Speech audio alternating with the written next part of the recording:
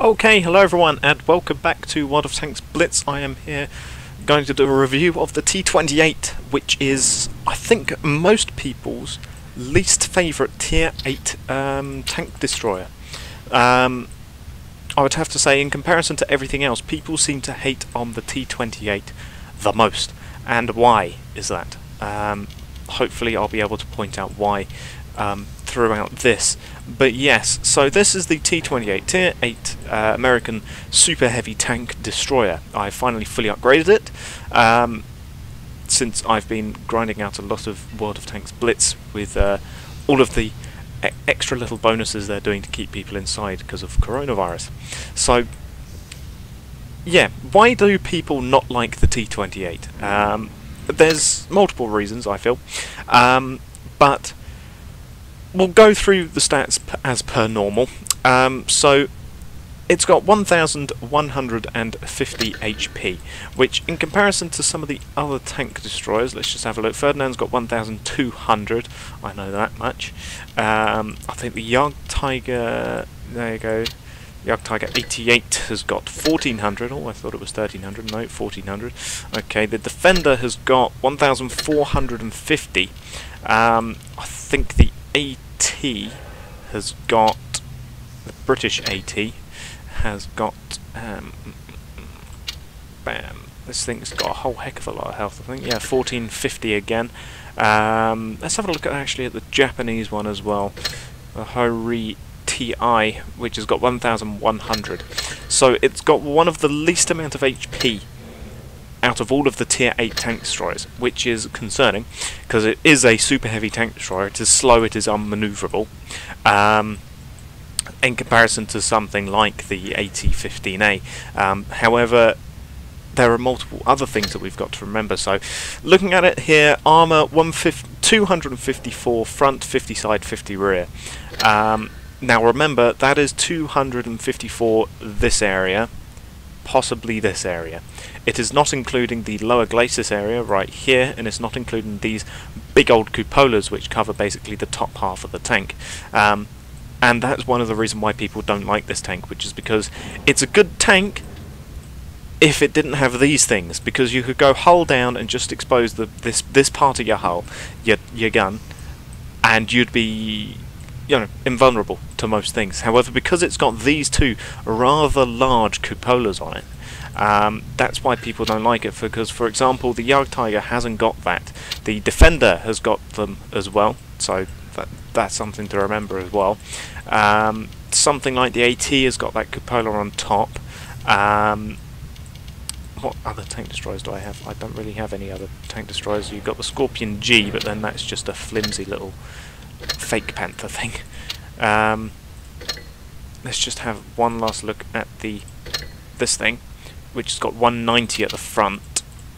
However, it's also got a little thing there. But because of those cupolas, which is the main problem by the looks of it with Tier 8 tank destroyers, because of these things, if people can't go for this, they'll just go for this, and that's especially problematic on tanks which have got accurate guns. For example, the Germans, for example, with the Panther 2, the Ferdinand, the Scorpion G, the Tiger 2, something like the T28E2. What's the accuracy like on this thing? 0.32 dispersion. Anything with half decent accuracy will just go for these, and that's the problem with this thing. Or they'll just go for your lower glacis, especially if you're going over a ridgeline. But that's the main problem. Also, of course, your side armour is absolutely flimsy. I think anything with 150 or more millimeter gun will overmatch automatically and just go through regardless of angling. You can try and angle it and bounce some shots.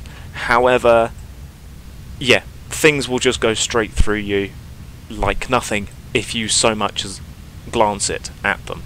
The same goes for the rear as well. This part is sloped, so if their shot goes high, it can bounce off of the engine deck, but however, this is a massive rear American ass to hit. And so 50 mil side and rear, the strongest is the front, but it's got these. and it's so slow that you can't really outmaneuver many things. Even with the two, you know, I've got improved fuel and standard fuel on this thing, I bunged them straight on because I knew how terrible this thing was, especially with the stock engine, a tier 6 engine on a tier 8 super heavy. Look at that thing. Yeah, even with, this is still tier 6, but it's got at least 252 more horsepower. But yeah, it's just completely immobile to try and use anything other than the armour, which is not going to happen because the side armour is pretty flimsy and you got these bits right up there, the cupolas. So that's the problem with that. Also, as I said, super heavy tank destroyer, very slow, 20 max speed, you know, kilometers per hour, 10 reverse. Average speed is the max 20. It's a super heavy tank destroyer again. You know, what can I say? 13 power to weight horsepower per ton ratio. It's not great. Weighs nearly 60 tons with a 780 horsepower engine. Don't forget that's including my provisions here, my improved fuel and my standard fuel. If I was to take these things off and have it as someone who didn't have consumables on would see it, it's a 695 horsepower engine with an 11.6 power to weight ratio. Hull's reverse speed is less than 30 degrees per second. You know, it's just not great at all. Yeah, it's just a completely immobile tank, which is the same with the AT. You know, the AT-15A. It is the same deal with that. That's also pretty slow, pretty immobile. However, it's to do with the gun arc, I think, with the AT-15A, which makes it more usable to most people than something like the T28. So let's have a look at the gun then. The top gun is a 120mm. It's the same gun as you get on the T95, the Doom Turtle. The stock gun is a 90mm, which is not that fun. The next gun is a 105, which is usable, but not exactly the best gun to use on this tank. You really want to go for the 120 before you go for the Doom Turtle, because you can then use that gun on the Doom Turtle, as you can see there, instead of using the default 105, which has got 198 pen against tier 9 and 10 vehicles. That's just not going to work. So you're going to want to go for the 120. And how is the 120? Well, 4.3 second aim time it's alright, it's not too bad. Pretty good dispersion, 0.34, that's not too shabby, just over 3000 DPM, which is, you know, 7.76 second reload. That's not too bad. I mean, that's comparable to the 128 on the Jagd Tiger at tier 9, so that's pretty good DPM. Average pen as well is very comparable to the 128 as well. It's got less average damage than the 128, but it's got the same pen as the 128 on the mouse, for example, which has got 248 average pen with AP, 297 with APCR, and 60 with HE.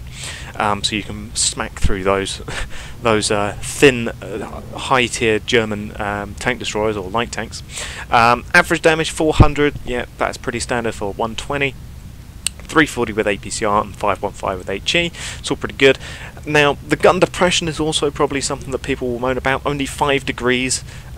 I mean, the Russian tanks look at it and laugh in gun depression at that point. It's not as bad as the Chinese tanks with their, like, 2 degrees gun depression on the Type T34, but that's still not that great gun depression. You know, only 5 gun elevation, pretty good, 20, but 5 degrees per second. You know, 5 gun depression is not that great. Also, one more point is that the gun has got traverse arcs of 10 either side, which is not a huge problem when you compare it to something like the, you know, Ferdinand the Elephant. But that, even so, that's got 15 degrees either side of the main gun.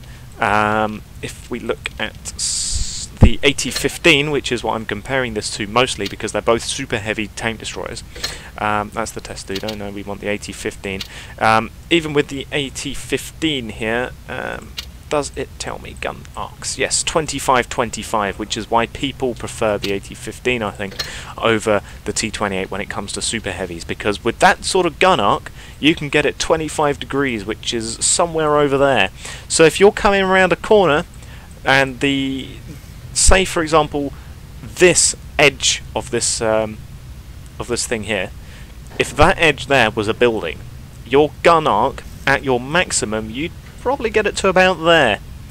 You can come around the building and hide these two things from any sort of harm, at which point you've got a very, very solid armor profile right there, which you can just happily DPM away from the relative comfort and safety of a building. Because with that sort of gun arc, yeah, you can sort of get pretty good cover to use your, how much, 228 frontal armor, which, although not as much as the T28, if you're looking at the T28, you've got the gun arc, say that's the building, you've got the gun arc to sort of poke out about there-ish, which means people can quite easily just put a hole into this thing from wherever they're looking. They could just sit, aim, bang, straight into their 400 damage off of your not that great hit point pool. So there's the main rant about this thing.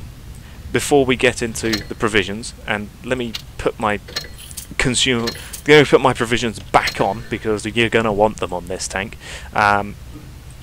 So yeah, mobility is absolutely terrible. It's completely immobile. It has got decent armor. I've bounced a fair amount of shells on this thing. However, these two things are the problem. But again, you can do the old wiggle them around to mess up the opponent's shot. You can do that as much as this thing can wiggle, and that also bounces them a couple of times, because you know these are at least rounded. They're not completely flat like some of the German ones. So they are at least rounded, so you can occasionally bounce shots off this, but you know, there's the big main weak spot there.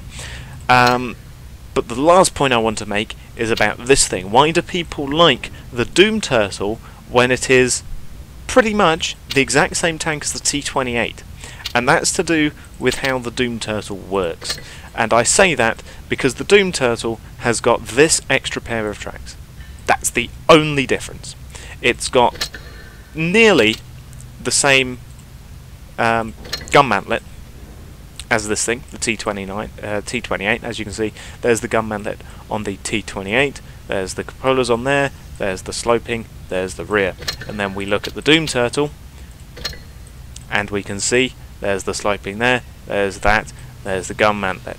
They cut off the frontal piece here and made it just a complete slab, which is fair enough.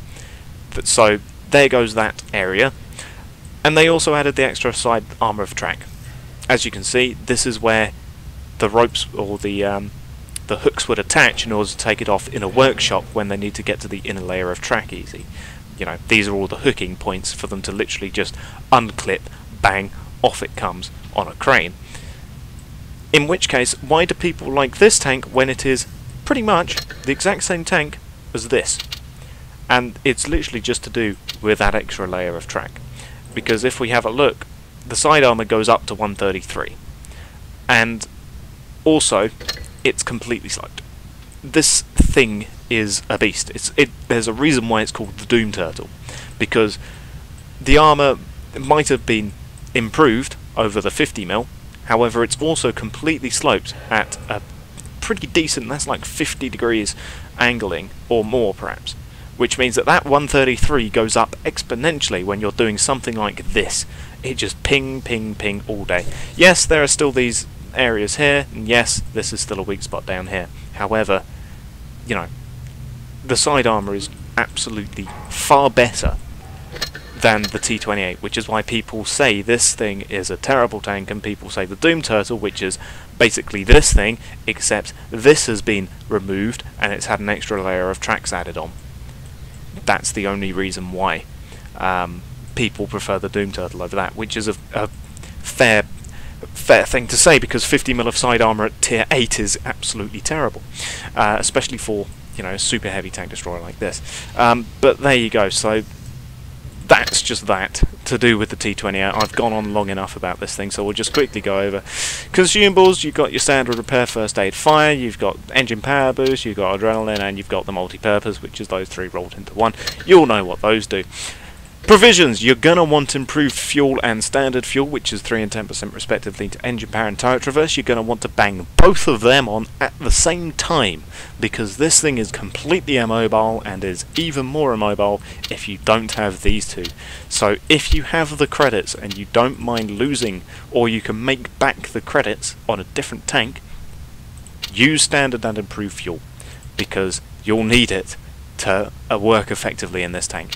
And you might as well bung on a crate of cola or can of cola, which is 3 and 10% respectively to group mastery, just for the extra DPM and all that, because you might as well. And then you've got your protective kit, which is all those things. So consumable provisions, this is one of the few tanks I say use them, because generally I don't use provisions, you'll know this. However, on some tanks such as this, provisions are useful, and the Tankenstein, for example, or a mediocre tank, for example, this tank.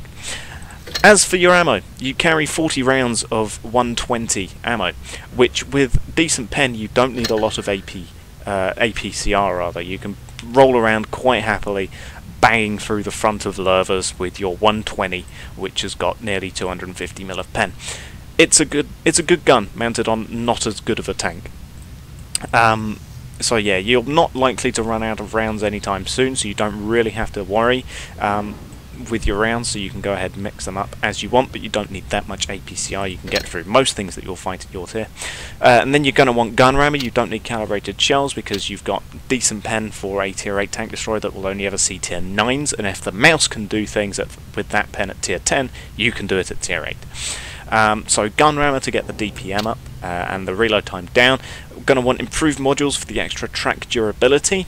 You could go with defense system, but honestly, you don't. The last thing this thing needs is having your tracks blown off, because unlike the mouse, you can't just angle up and tank the damage whilst your tracks come in the back online. You're going to want to have that track durability because of your flimsy side armor. If you get stuck at an angle, people are just going to pump shots into that flimsy side armor, take down your not that great health pool, and you're going to die. So you're going to want that. And then coated optics, because the T28 and the T95 were designed to be assault tanks. They are assault guns the same way as the Jagdtiger is kind of an assault gun, the same way as the Tortoise was designed to be an assault gun. You keep on moving and you push the battlefield forwards, so you're going to want coated optics, because whilst it can be a good tank destroyer, as in sniper, your armour lends itself to being at the front lines, bouncing the shots, for your mediums to do the work or whatever. So coated optics, I would say, is more important over the camo net. Enhanced gun lane drive, get that aim time down. Aim time's otherwise 4.7 seconds, which is nearly 5 seconds, which is not that great. So enhanced gun lane drive for when you're sitting stationary. Enhanced armor might as well. It doesn't really help with your side armor, but it helps with your front armor. So I'd say enhanced armor is not a bad bet on this tank. Otherwise, you can go improved assembly and get yourself to over 1,200 HP, which is not that great, but it's at least better. It's tied with the Scorpion G in terms of base HP, so that gives you an idea. And then you're going to want engine accelerator, because you'll get your hull traverse speed to above 30 degrees per second if you have on the consumables like I have. You could go with straight up improved control, but really you only get a little bit more hull traverse, so I'd say the better power to weight ratio is more beneficial compared to an extra 1 degrees of hull traverse. So engine accelerator to get a little bit of hull traverse, and the extra power to weight is more important. So I'd say go with that. Don't go with vert stabs. I'd say refined gun, because you're not going to be firing on the move or really whilst turning, so I wouldn't go with vert stabs. I'd say refined gun is a better choice for this kind of tank. You could go with enhanced tracks, however, like I said, if your track gets blown off and you can't repair it, you are mostly dead.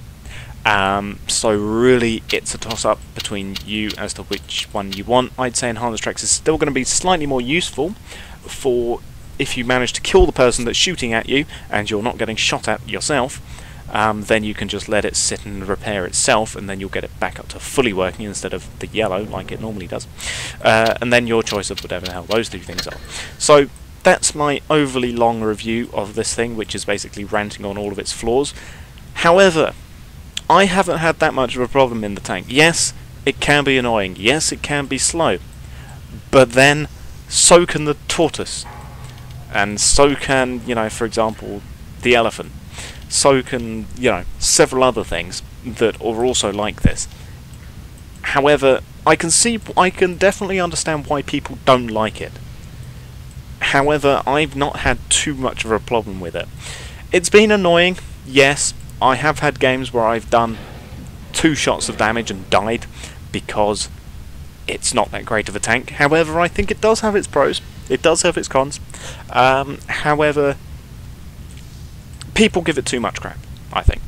I can see its flaws, and I can see where people come from, but overall, it's not that bad of a tank destroyer. I've had some good games in this tank where I've enjoyed playing it, and most of the other games where they've been mediocre or it's been not too bad, because I've at least had fun driving the tank. So, overall, yes, you can sell it as soon as you've got the Doom Turtle, or you can just grind straight through it. But if you want to keep it, that's fine. I'm going to keep it. Why the hell not? It's not too bad of a tank. So yes, I'll thank you all for watching, and goodbye.